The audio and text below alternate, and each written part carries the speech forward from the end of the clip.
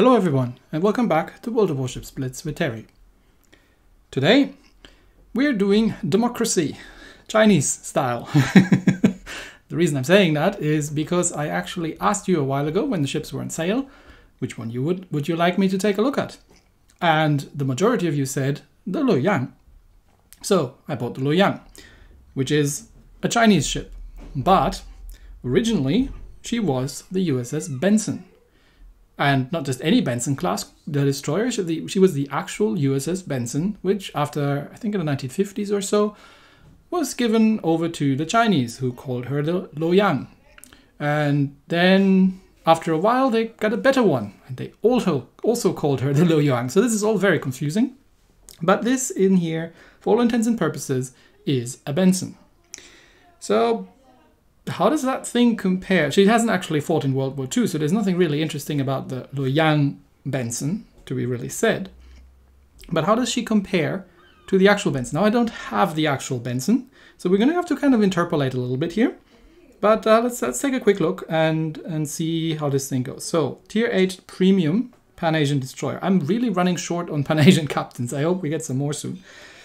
Benson class, yes, that is the actual USS Benson.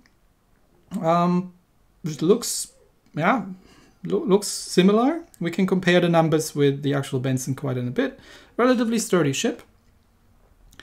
She is reasonably fast with 37 knots, and she is extremely maneuverable. Now the guns, even without looking, I know that the Benson has 5 guns. The Luoyang only has 4.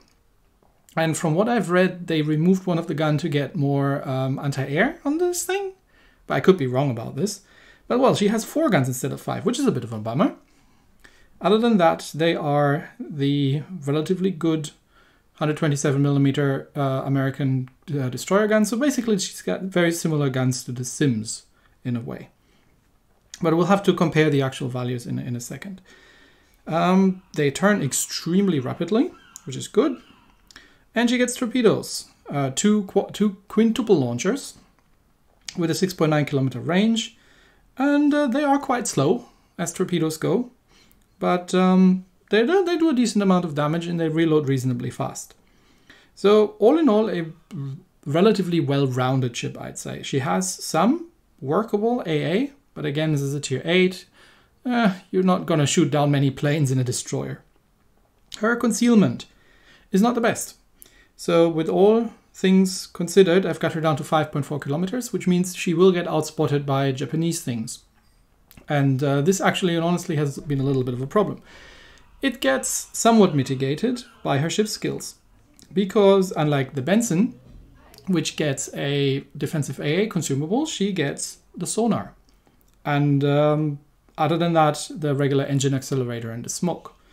So we have here, well, an American destroyer in a different paint, really, with a sonar instead of a defensive AA, and the rest looks, and one less main gun.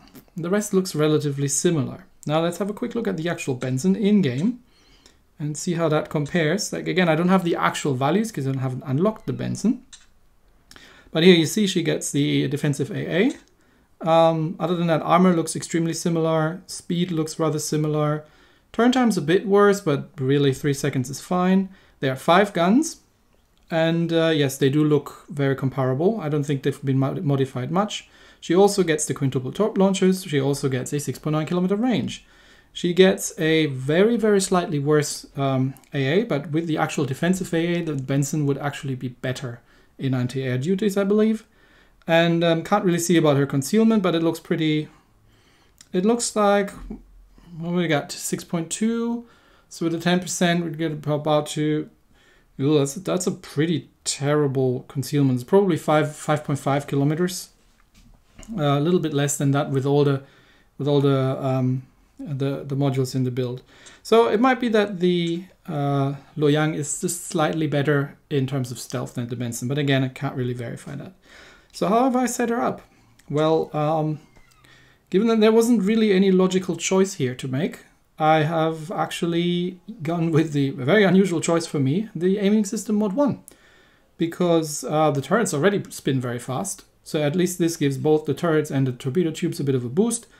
With a 3.6 second reload, main battery mod 2 wouldn't really have made that much of a difference. But that probably would have been my second choice.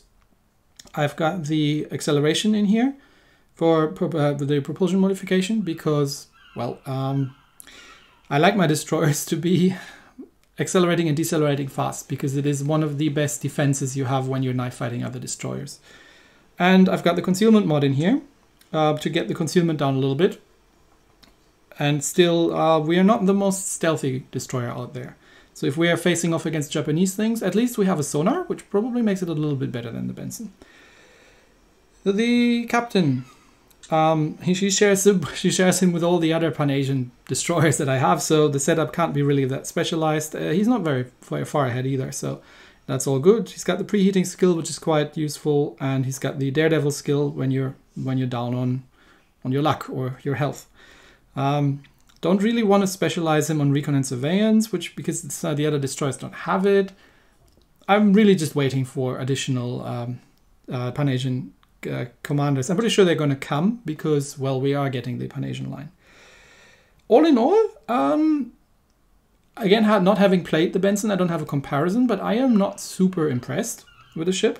The major shortcomings for me are the relatively poor concealment and really the lack of firepower. I mean, the Sims at tier 7 has 4 guns, and they're very good. I mean, if we have a quick look at the Sims. I mean, the Sims is one of my favorite destroyers in the game. Where is she? She's somewhere around here. There she is. The Sims gets the Sims gets the 4 guns at tier 7 though, and they're very, very good guns. But the Sims also gets 7.8 kilometer range torpedoes. So for a tier 8, you get into tier 9 battles. Things can get rather unpleasant around in these parts. So maybe this is just a matter of me having to get used to it. Anyway, we will see. Let's give her a spin. All right, here we are. And we're in a top tier battle. We've got 4 battleships. The Brooklyn, the Shores, and an Akatsuki. So the Akatsuki can outspot us. The Brooklyn and the Shores we're going to have to be a little bit careful about, because if these people know what they're doing, they can be extremely dangerous. But they're both tier 7s, so we'll see how it goes. We're playing Aurora. And, well, where are we going?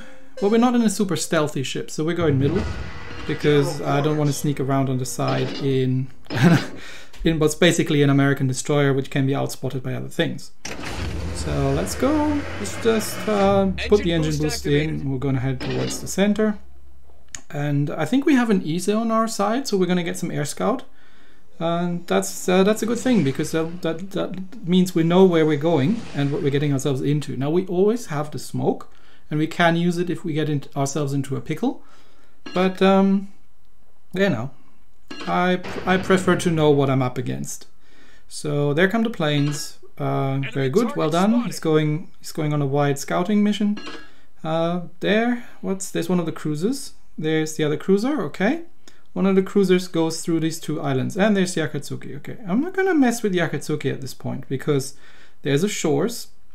There's our Aka, he's probably stealth torping the Shores. And let's see, can I get a torp drop onto the Shores? Yeah, okay, Aka is bailing, but I think he came too close. The Shores have spotted him. So I'm dropping him anyway. I don't know. He did get some good hits into the Shores, but he's turning out. So either he's turning around completely, or he's going to try and do a flank run, because we are going a little bit heavy on one side here. Now I don't know if these torps have range. In a Sims, he would have been dead, because I have the torp range. So I'm just going to keep opening up on him. Let's try not to get hit. Okay, and I'm getting shot at by a North Carolina as well, so it's time to change our targets. And I am very, very close to have a 4 kilometer range to a North Carolina. So I'm going to pop my smoke here, make sure he overshoots. He's probably switching to, yeah, there come some high explosive shells in. I don't know if he's still firing, if that was just the secondaries. But while I'm waiting for my torps to reload, yeah, I think my torps didn't have range against the Shores. So while I'm waiting for my torps to reload, I am actually just going to go back and forth and see what he's doing. And it looks like he's going straight line, backwards in a straight line. The Akatsuki is is torping him as well, and that shores is getting relatively close. So we got some battleships back here, so there shouldn't be a danger, but just to make sure. He's probably otherwise occupied. Yep, he is. So I can just get some shots out against him. Gunboat destroyer. Now don't be good up there. Ow. Battleship captains. If there is a destroyer 5 kilometers off your bow, do not sail in a straight line. Occasionally, we wait and see what you're doing, especially when we're sitting in a smoke screen before just blindly dropping our torps. Now, next battleship, North Carolina, completely isolated. Who do I have with me? The Akka. North Carolina is busy shooting at other people. So I could either go stealth torp him, or try and stealth torp him. And he's burning, which means he's damage controlling. Okay, I want to get him burned at this point. So I'm just opening up. He's probably not really paying much attention anyway. And we're gonna have a torpedo soup for him going. Okay, there he's burning again. That's a perma-fire. And I'm just really... He looks like someone who's sailing in a straight line. He seems to be a bit of a topic this game. Okay, let's see if we can get another fire started. And there comes the Akka as well. Okay, I am just... He's firing his armor piercing at me. I know that the Akka is relatively vulnerable. So I'm just kind of tanking a little bit here for him and making sure that he doesn't pay attention to the Akka coming right next to him. That's 8 torpedo hits. 2 were missing, and there comes the Akatsuki, passes by leisurely and just drops some torpedoes in his side. Well done, that was the idea. Very well done. Good job, you. And yeah, we've cleaned that up. Well done. Yeah, I was able to take that hit. The Akka I wasn't so sure. So just making sure that he's paying attention to me and not that destroyer. Alright, let's go back and... is there anything left? There are 2 battleships left. We're just down to 2 minutes. So this has been relatively successful, which is not necessarily down to the prowess of either me or the Luoyang, but more to the general, well, let me say, to the general friendliness of the enemy team of coming in straight lines and sailing in one by one, trying to rush our cap without any kind of idea whatsoever. Oh, that Gneisenau just torpedoed the Colorado. Oh dear. And he's on fire. Let's see if we can add to his misery, but yeah, he's dead. I don't want to kill still that one after all the work they have done. They can make that up between themselves. Oh, there's a North Carolina still. Okay, can I get towards this guy before he's gonna die? Probably not. I'm not sure where he's going. He seems to be maneuvering and not sailing in a straight line, so he's probably a lot more skilled than the rest of his team at this point. Well, he's with him being the last one alive and such. So I'm just gonna drop torps because I don't think he's gonna live long enough for me to actually kill him. Not with everybody shooting at him, so just trying to drop 2 in his general direction and smoke up. Just no use really, but okay, he's burning. He's gonna be dead before before my torps ever get into even into range of him. There he goes. Okay.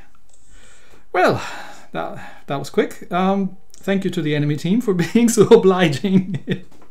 in taking my torpedoes, but this is not a bad ship. Don't get me wrong. This is not a bad ship. You can stealth torp in her, absolutely. You're not going to outspot everyone. She's not overpowered.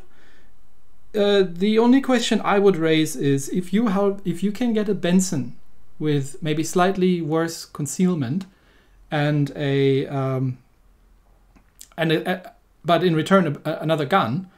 Why would you go for this thing? Okay, yes, she does have a hydro, given, but other than that, there are many destroyers out. Go up the German line; they all have hydro, and even better guns if you want a DD hunter. And hydro isn't really good for anything else other than DD hunting, so not one of the must-haves in my opinion, but certainly not a bad ship either.